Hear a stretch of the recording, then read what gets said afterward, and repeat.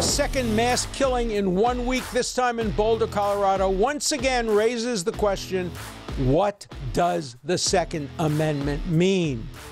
Does it permit private ownership of semi-automatic or automatic weapons, or does it require that guns be made available only to well-regulated militias that are necessary to the security of our country?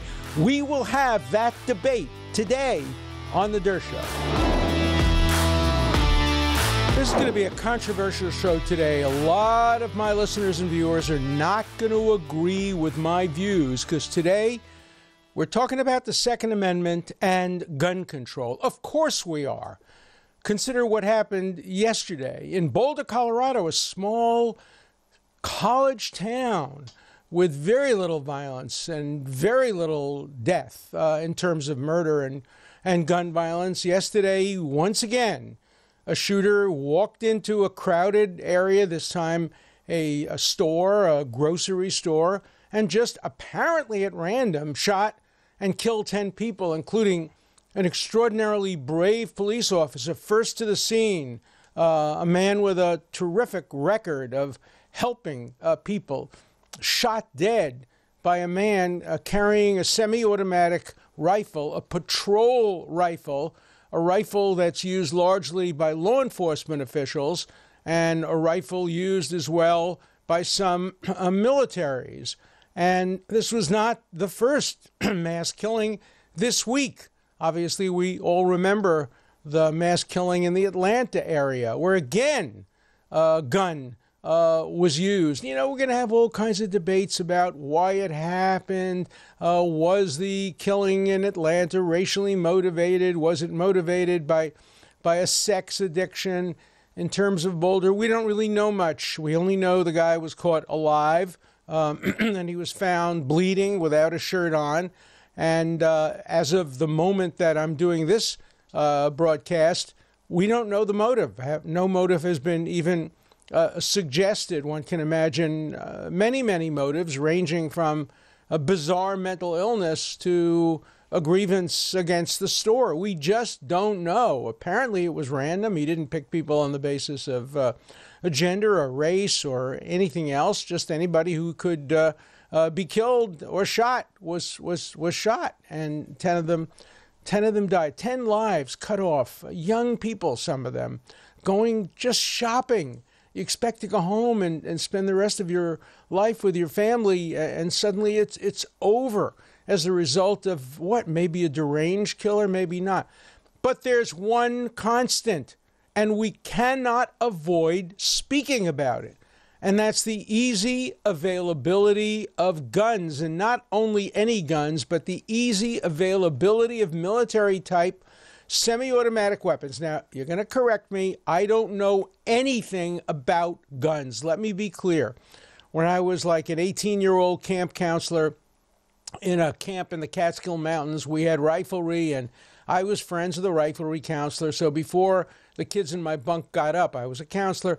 Me and my friend and the guy who had the riflery range went out, and we did some shooting with a 22 caliber. We went to an old area where they would have old sinks and toilet bowls made out of porcelain, and we would shoot them, and they would blow up into little pieces, and we got a great thrill. But since that time, other than at an amusement park, or once when I went to the FBI, they allowed me to shoot a gun at the gun range. I am not a gun person, so don't attack me for my ignorance of guns. But I know the difference between a gun that can fire one bullet and then you have to reload it, and a gun where you press the trigger and then it fires one, but then you press again and you can shoot rapidly, and a gun that's fully automatic where you just press the trigger once and it can continue firing.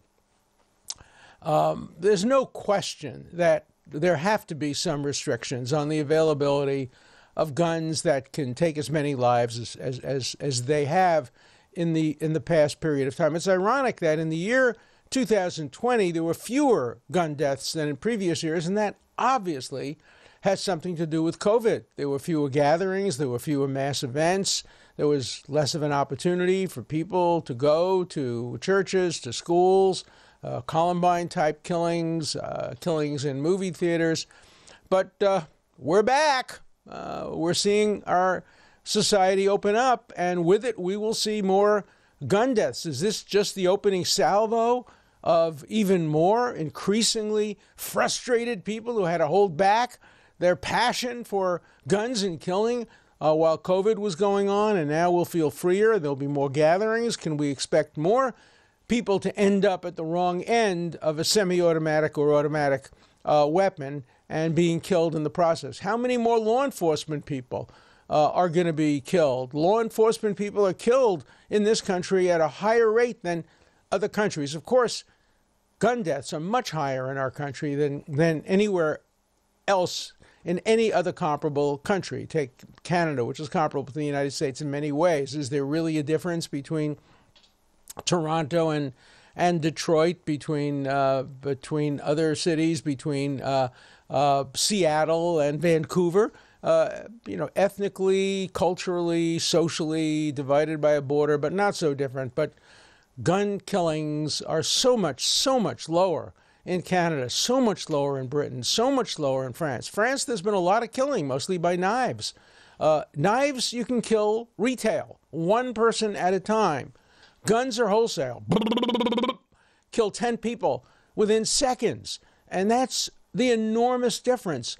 Where guns, particularly semi-automatic or automatic guns, are available, many more people die in a shorter period of time than by other means. Sure, you can plant a bomb, and bombs have been planted, Atlanta, other places. I represented somebody once from the Jewish Defense League who planted a smoke bomb and killed a young woman.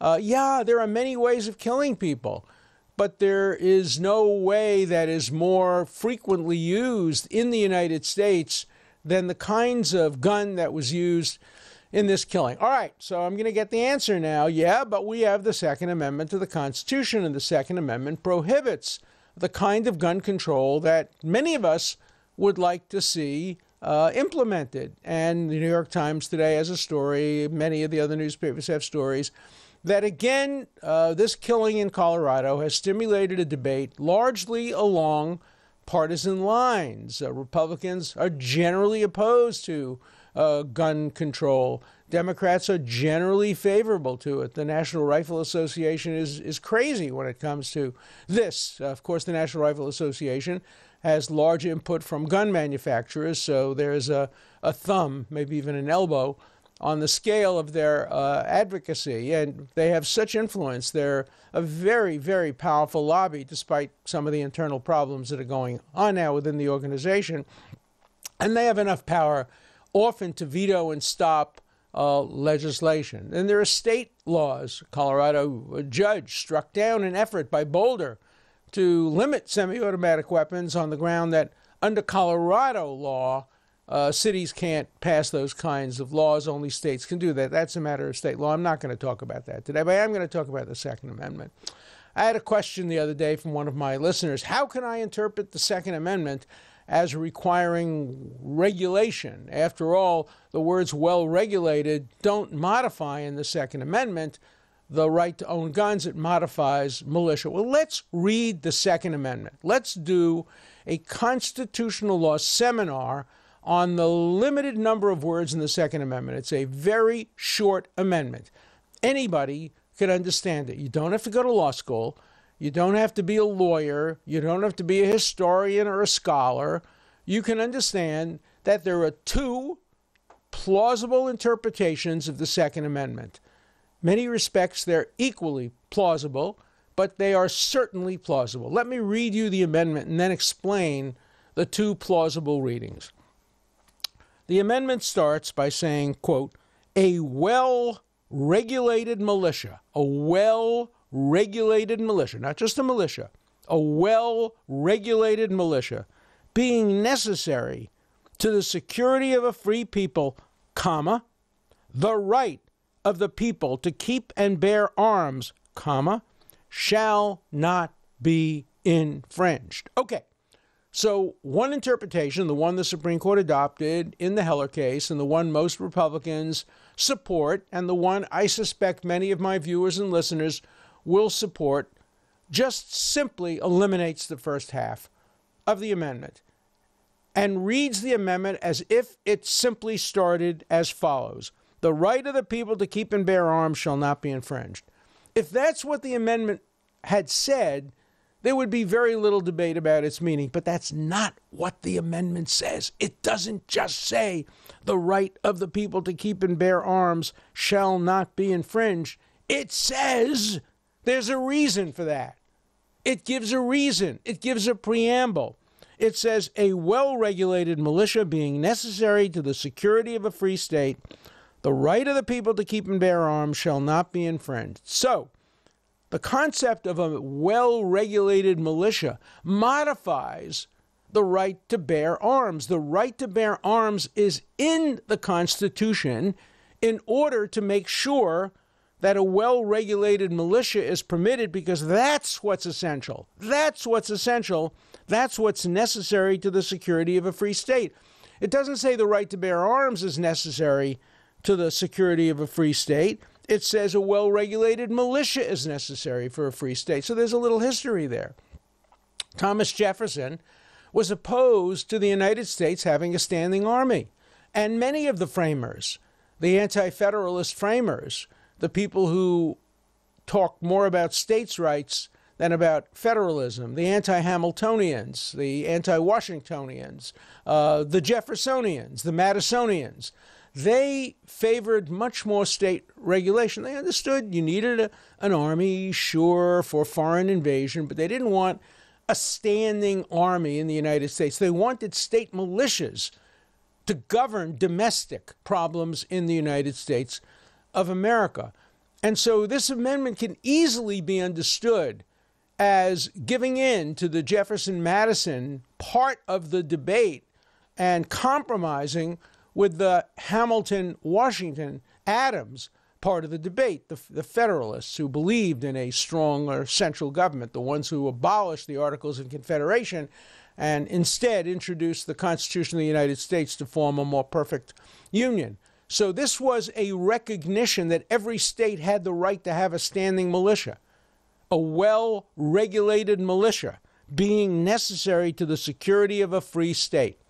So there are two equally, maybe not equally, but two plausible interpretations. One giving every state the right to have a well-regulated militia, and part of that is the right of the citizens who are part of the militia to bear arms. In Massachusetts, for example, the arms were not generally held in the home. They were held in places, in batteries, in areas, in the town square, magazines, areas where today you might have armories, and the people could come, the Minutemen could come to their gathering point, pick up the guns, and go and march along with their militia members. But there's no question also that at the time of the framing, people had guns. People had hunting guns. People had guns for self-defense against Native Americans and against others, marauders and ordinary criminals. But there's a difference between the reality of people having guns and establishing a constitutional right to have guns. As far as I know, we're the only country in the world, maybe the only country in the history of the world, that has ever put the right to bear arms in the Constitution. Most states had provisions, but a constitutional right to bear arms, did it really have to do with individual arms, or did it have to do with allowing every state to have a militia, every state to have a well-regulated militia? Well, there was a great debate about that issue in the Heller case, and the majority opinion went back into the history and found that people had guns in their homes, people had an expectation of being allowed to have guns, and therefore it must follow that the Second Amendment gives people an individual right to own guns. For 200 years, that was not the way the Constitution was interpreted, and the dissenting judges in Heller went through the same history and came to a different conclusion. Came to the conclusion that no, there was no individualized constitutional right to own guns, only a right to own them as part of a well-regulated militia. Look, majority rules on the Supreme Court, and the Heller case is the law. And I'm not here to try to call for the overruling of the Heller case. If I had been a justice, I probably would have voted with the dissenting opinion. I'm not positive. I'd have to read the briefs. I'd have to study the history much more than I've studied it today. But my inclination would be to at least give serious consideration to the argument regarding militia. But at the very, very least, and this gets to the question that I was asked the other day, a well-regulated militia is the reason for why we have a right to bear arms. So doesn't it follow that the words well-regulated were part of the criteria for gun ownership?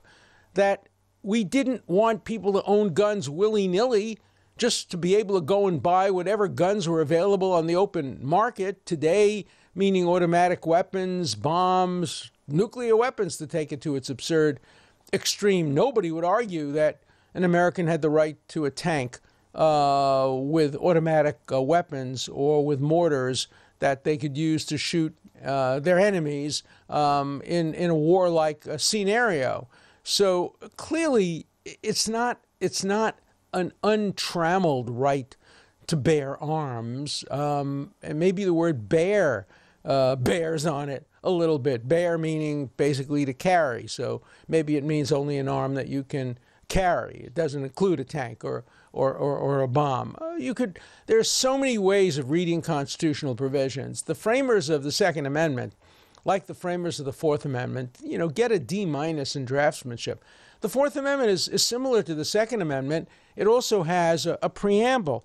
The Fourth Amendment says, like the Second Amendment, remember the Second Amendment starts a well-regulated militia being necessary. The Fourth Amendment also starts with a preamble. The right of the people to be secure in their persons, houses, papers, and effects against unreasonable searches and seizures shall not be violated. So it starts with what the general right is. And then it says, and, after a comma, and, conjunctive, disjunctive, not conjunctive, and no warrants shall issue but upon probable cause. So, the framers intended there to be a reason, a policy behind the Fourth Amendment, the right of the people to be secure. And I think the same framers intended a policy behind the Second Amendment, a well-regulated militia being necessary to the security of a free state. So my compromise view of the Second Amendment, not adopted by the courts yet, but I think it will be adopted, is that the word well-regulated applies to the entire amendment, and that Congress and state legislatures have the right to regulate gun ownership. That is, they have the right to pass reasonable gun control, as long as it's not confiscatory, as long as it doesn't violate the right that comes after the militia, namely the right of the people to keep and bear arms, shall not be infringed. It doesn't say shall not be regulated.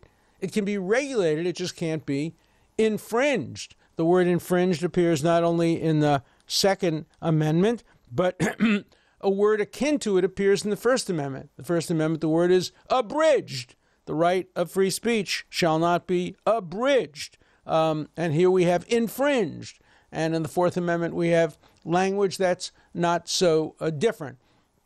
The framers obviously intended balancing tests. Under the First Amendment, it's not a total and complete right to say anything you please. We talked yesterday about whether or not newspapers can defame public officials. And the answer is, if they're doing it without malice, maybe they can, but there are restrictions. If they do it maliciously, they can't. Every amendment to the Constitution is interpreted in a balanced way, in a way that demonstrates nuance and calibration. There are no rights in the Constitution that are absolute and not subject to some regulation, and certainly that should be true, and is true in my view, of the Second Amendment. Well-regulated. That means mentally ill people who have a history of violence don't get to own guns. It means that the states and the federal government have the right to a reasonable cooling off period where you have to submit an application and where they can check you out It means that the legislature can impose restrictions on who owns guns, age restrictions, certainly, mental health restrictions, prior criminal record restrictions. All of those are regulations, well regulated. And so the question comes up, could a state regulate guns by saying no semi-automatic weapons shall be sold to the general public? They're limited to police officers. Certainly we've already, I think, acknowledged that automatic weapons can't be sold. And again, I don't know the technology, but I do know that semi-automatic weapons can be turned into automatic weapons. And there's a lot of ways of manipulating the weapon to turn it into something more lethal than the weapon that was originally sold to you. Does well-regulated militia mean you can't sell guns at gun fairs or flea markets? Yeah, it does mean that. You can't well-regulate something that's sold under the counter and sold in flea markets and sold in gun fairs. It has to be done through some degree of regulation. Look, I think the Second Amendment, certainly as interpreted by Heller, gives a homeowner the right to own a gun to protect family from people, animals, you name it. There are those who think, and that's an interesting, different argument, that really the Second Amendment is designed to give citizens the right to protect themselves against the government, against the police, against the army. They point to the fact that, revolution, we won our freedom through a revolution, that Jefferson said, revolutions every so often are the lifeblood of democracy, that early days in our history coincided with the French Revolution, which was popular among some people in the United States and not among others. So what if you take the position that the right to own guns is a right to use the guns against government oppression? There is nothing in the text of the Second Amendment that even suggests that right. Again, a well-regulated militia, that's the government. That's the army. That's the police. That's law enforcement. A well-regulated militia being necessary to the security of the state, it doesn't mean that you can use your guns against the militia, that you can use your guns against the army, that you can use your guns against the president or against a Congress. There was no Second Amendment right of the thugs who broke into the Capitol on January 6th of this year. They had no right to use their guns. Some of them were armed, and some of them did threaten to kill the vice president. No, that's not a right in the Constitution. No framer in his right mind would ever have included that right in the Constitution. Look, you may think that's a policy. That's a good policy. We should have the right to have guns to overthrow the government if Hitler came to power or if Stalin came to power. That's not in the Constitution. That's not in what the framers had in mind. The framers had in mind hunting and self-protection against lawless people, not against the government. And so we must continue to debate the Second Amendment. This is not a resolved issue yet. Yes, it's been resolved by a close vote that the right to bear arms is a constitutional right to possess individual ownership of guns, hunting guns and self-defense guns. But we don't have a definitive resolution yet as to what well-regulated means, as to the extent of gun control. That today is a legislative matter, and we who care about reasonable gun control are losing. We're losing the battle in the legislature because it's much easier to stop legislation in the United States with the filibuster, with the veto power, with supermajority sometimes needed. Much easier to stop legislation than to get it enacted. And so far, it's been very difficult on a federal level to get reasonable gun control enacted. We do have it on a state level. And some people will point out, well, look, Michigan has tough gun control and they have a lot of gun violence. Yeah, but you have to control for every variable. And if you're going to do a kind of scientific state-by-state experiment, you have to look at states that have comparable situations in every relevant respect. Also, we don't have borders. Our states don't have borders. Anybody can cross the border. There are no checkpoints in our states, not like in Europe where There used to be very rigid checkpoints. Now with the European Union, a little less so, but still, you can't just walk over the border. But in the United States, you can move from Michigan to its adjoining states without asking anybody permission. And you're not going to be searched, and you can carry a gun. So the permeability of borders and the ease of transporting guns in interstate commerce makes it very difficult to do comparative assessments of states and gun violence. But I don't see how any rational person can deny the following fact. The fact that there are more guns in the United States per capita than in any country in the history of the world certainly is a factor in explaining why we have more gun violence than any country in the history of the world. That is not a coincidence. That is not merely a correlation. There has to be some causation there as well. Look, people argue that the availability of guns in the home reduces crime. It deters people from having home breaks. That may be true, but then you have to do a comparison. How many are added? How many are subtracted?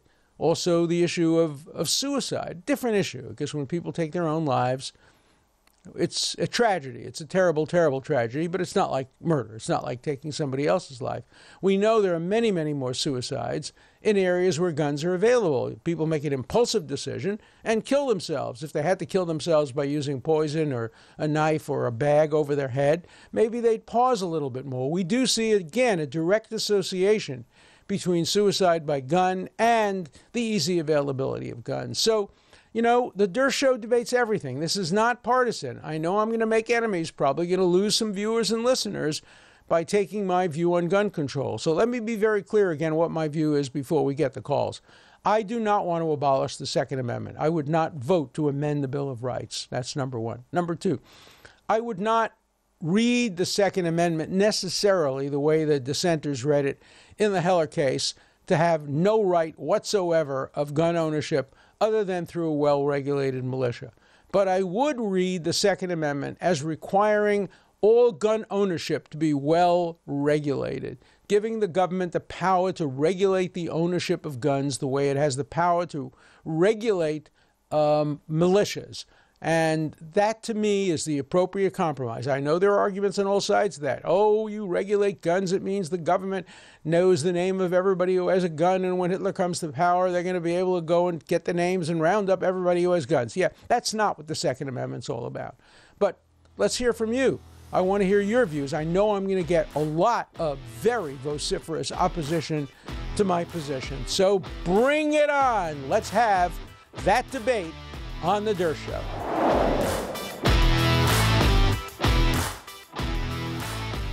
Now for my favorite part of the Dershow, the wits. Let's have your calls. My name is Shane, and I live in Kansas.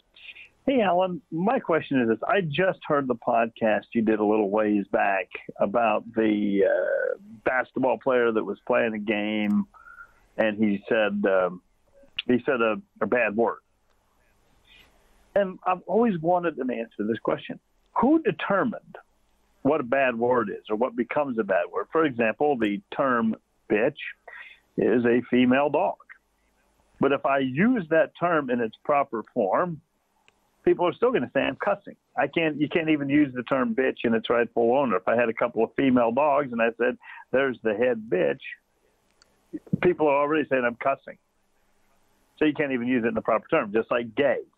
You can't use like, you look gay today, meaning you look happy, you're in a good mood. It's totally been hijacked. Totally means something else. So the question is this. Who decides when words change meaning, and who also determines what is a bad word that we can't use anymore? When I was growing up, the answer was clear. My mother. We couldn't use the word hell in my house. We had to say heck. What the heck? If I ever said, what the hell, my mother would say, no, not in this house. We don't use words like that. So, obviously every family determines its own vocabulary. I have to tell you, I get annoyed sometimes. I am not a cursor. I don't like curse words. I just don't use them. I don't like them. But some members of my family do. They drop what they call the F-bomb. It makes me uncomfortable, but I'm not the ruler of my house, so I have to I have to tolerate it. The best answer I can give you is Justice Potter Stewart's answer when he was asked in a Supreme Court decision. I was actually a law clerk during that year. What constitutes pornography? He said, I can't define it, but boy, I know it when I see it. And I think that's true. If somebody comes up to my face and uses the K word to my face, I know that that's not well-intentioned. But if somebody says, Alan, I'd like to have a discussion with you about the basketball player who shouted out the word kike, I'm not offended. That doesn't bother me. Again, we have to understand that for many black people, not everybody, Randy Kennedy, my colleague, has a whole book on it. For many people, the N-word is a terrible word only when stated by not black people. But black people can say it as a term of affection or as a term of, just fun or however. If I were a black person, I would never use that term. I think it's a degrading, insulting term with a long history. I understand the argument that, hey, it's our word. It's been used against us. We're now going to use it and take it over. We have it. You can't have it. I understand that argument. But you're absolutely right. Words change meanings. Gay is a perfect example. Gay Parisians, gay this. You go back to songs of the 20s and 30s, you hear the word gay very, very frequently used to mean something different, the gay 90s. But today it has a different meaning. Words change all the time. They change by culture. A word today that in the United States is a negative word for gay people is simply a word for cigarettes in England. So, you have to know. There are symbols as well. The middle finger is a symbol in many parts of the world, but not in all parts of the world. In some parts of the world, the thumbs up is a potentially negative. So culture, context, usage, changing times, all of that are important. And there's an enormous difference between using a terrible word at somebody and using the word in a conversation to describe it. It's like the conversation I once had with Al Pacino. I went backstage when he was doing The Merchant of Venice, and I was teaching a course at the time on Shakespeare and the law.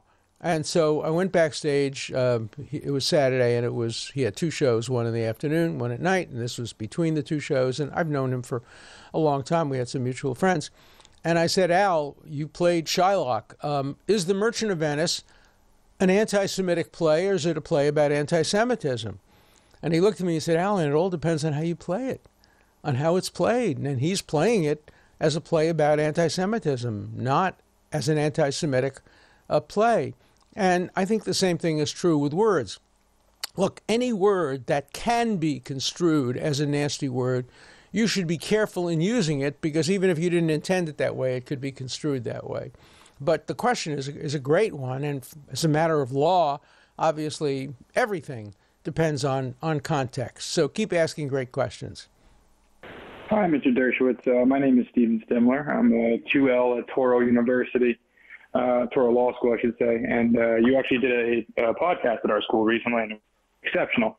But I'm calling today to ask you about the Mia Farrow case, not to ask you specific questions, but generally speaking, why or are you representing yourself in that matter? And when is it in the interest of a lawyer to represent themselves in a matter, if it ever is in the interest of an attorney to represent themselves, or is it really just always the case to have your own separate counsel? Thank you, and I appreciate your phone call, your time, and I'm from New Jersey. Thank you. Thanks. I think it was Abraham Lincoln who said, at least it's been attributed to him, that only a fool has himself for a lawyer who represents himself has a fool for a client. I think it's the way he put it. I've never represented myself. I've been dying to do it. I want to represent myself. In my cases that I now have pending, 75 years of my life, I never had a lawsuit in my life. Now I'm involved in like 4 of them, all basically involving false accusations. But I'd love to represent myself, but I've turned it over to very, very able lawyers. In the Mia Farrow-Woody Allen case, I was a lawyer for Mia Farrow. I officially represented her. I was participating in the negotiations to try to resolve the case when Woody Allen held his press conference and revealed the fact that he was being accused. So I'm not going to comment on the merits of that case, except to say I was called as a witness, and I testified as a witness, though I was the lawyer for Mia Farrow. And in the end, we won that case. The case was not about any abuse. The case was about custody of their joint children, and Mia Farrow prevailed and won the custody, and I was on the winning side of that lawsuit. So I've been reluctant on professional grounds to comment any further than I've just commented, but it's a fair question. Hello, Mr. Dershowitz. In regards to the New York Times and freedom of speech, I agree with you that we shouldn't limit freedom of speech in any way. But that doesn't mean that if the New York Times or another news outlet has to submit a retraction, I believe that they should have to supply the same amount of airtime, page space, and location for the retraction as they did for the initial negative article or incorrect article. Thank you very much. It's a great question, and that should be the policy of every newspaper, but it's not. And the United States Supreme Court ruled that a newspaper does not have to print retractions, does not have to print letters to the editor. It's free to be just a one-sided polemical rag, which some newspapers have obviously become. There used to be a rule, the Fairness Doctrine, that was governed by the FCC, Federal Communications Commission, which did have some requirement of equal time when positions were stated. That's essentially been abolished. There's a call to return it. There's an argument on all sides of that. But, you know, there's a difference between what the Constitution permits, what the laws require, and what good journalism demands. And good journalism demands that retractions should be printed. They should be printed in the same space as the false story, with the same amount of words used and the same amount of coverage. That's what a good journal, a good media should do, but don't hold your breath. Hi, Professor Dershowitz. This is Janice in Philadelphia. I just listened to your podcast in regards to the Facebook. And I just wanted to, you had made a comment at the end about I'm sorry, it was on Newsmax.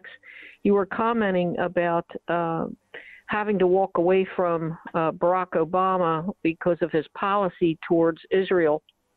And I was really outraged by him. I can't get my head wrapped around. We have the best situation we could possibly have in 50 years to achieve total peace over there and crush the Iranians. Why do we keep pandering to the Iranians? Could you please explain that? I would really appreciate it. Thank you very much. I completely agree. Look, Barack Obama invited me to the Oval Office. He sat me down. He said, Alan, you've known me for so many years. He was at Harvard Law School. I knew him as a student at Harvard Law School. He tried to get into my legal ethics class. The computer kept him out. I didn't keep him out. It would have been a pleasure to have him as a student. But he said, you know me. I have Israel's back. I will never, ever do anything to hurt Israel's security. He told me that. He told me that before he was up for re-election, in the hope and expectation that I would campaign for him in the pro-Israel community, which I did. He then stabbed me in the back and allowed the Iran Accords to go through, done by John Kerry and others, that really gave away everything, gave away most of our leverage, was a green light to Iran to allow them to continue to develop nuclear weapons. It was a disaster, and very few Americans supported it. The Congress overwhelmingly opposed it. The Senate opposed it.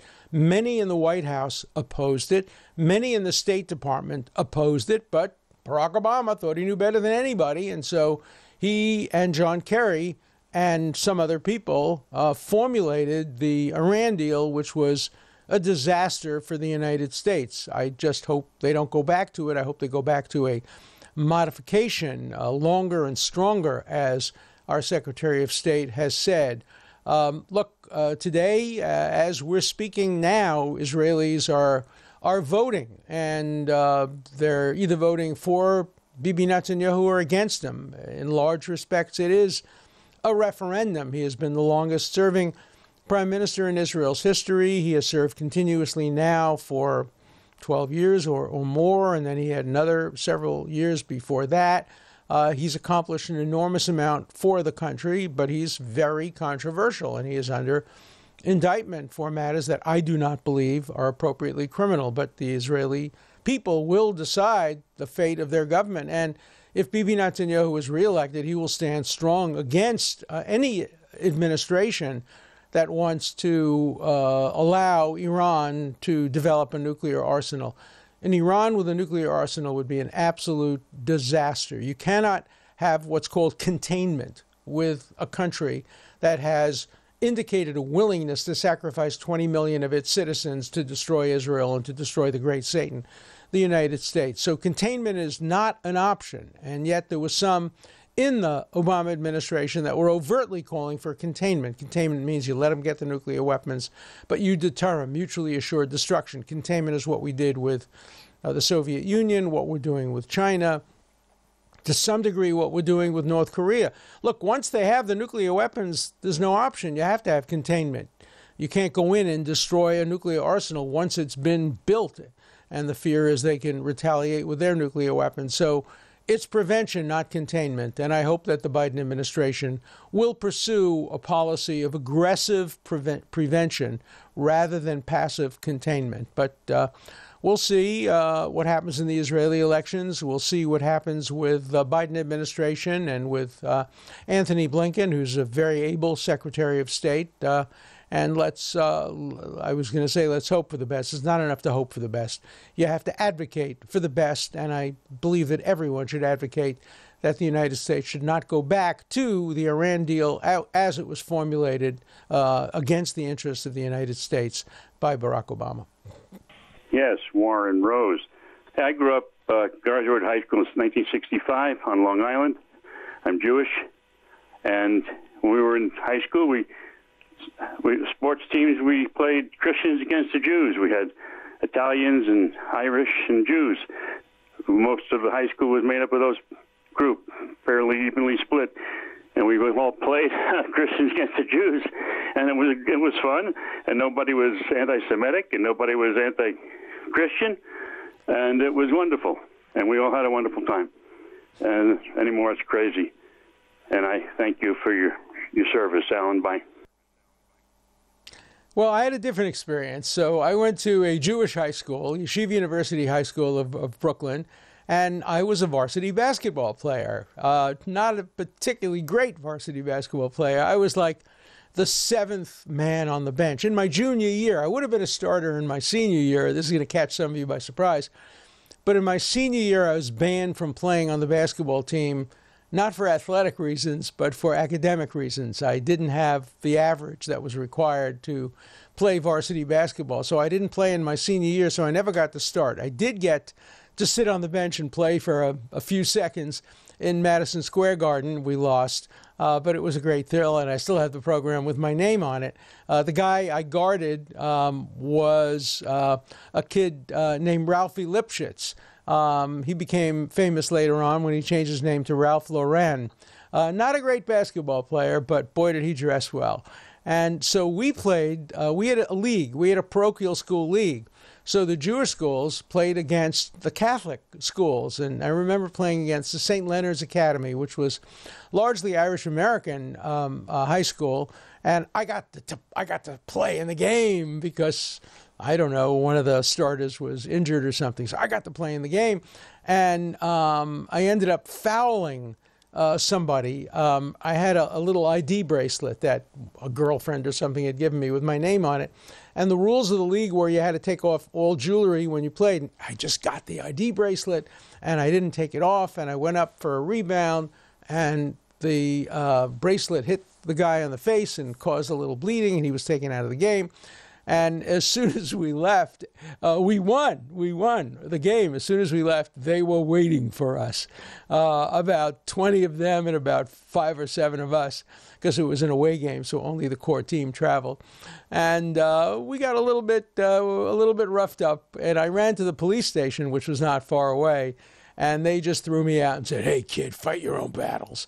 So, there was a little bit of ethnic conflict, but I don't remember any anti-Semitism on the basketball court. We did have some anti-Semitism growing up. There were people who would yell, "You kill Jesus," and all of that, and the usual stuff. But kids do that, and you learn to live with it. You learn to fight back with words, sometimes if you have to with deeds. But it was very different because no one was ever seriously hurt in the kinds of conflicts that we would occasionally have. Mostly they were just verbal and good-humored and well-intentioned. And, we got along very well with the kids in our neighborhood. They were primarily, our neighborhood was divided into Jewish kids, Italian-American kids, Irish-American kids, and Norwegian-American kids. We had a lot of Norwegian-Americans in my neighborhood because we were not far from the river. And many of the parents, the fathers of the Norwegian kids, worked in the sea industries as sailors or as longshoremen, etc. So we did have a very mixed ethnic grouping. And when I went to Brooklyn College, which was a public college, free, we had a tremendous ethnic diversity, and that's where I got to really become friends with John Dolan, one of the great philosophers of our day, who was an Irish-American who worked at night on the docks for the longshoremen, and during the day got A's and A+s in all of his courses. So thanks for the memories. Thanks for bringing back nostalgia. It's always a pleasure to mix a little bit of nostalgia with some serious discussions on the Dershow. So please, more of your calls, more of your comments, and get your friends to listen and subscribe to the Dershow. An important part of the Dershow is your voice, your questions, your comments. Please call 24/7. The number is 216-710-0050. Keep your comments short and to the point. Again, the number for you to call 24/7 is 216-710-0050. Hard questions, criticisms, everything's fine. Just keep your questions short, and I'll answer them all on the Dershow.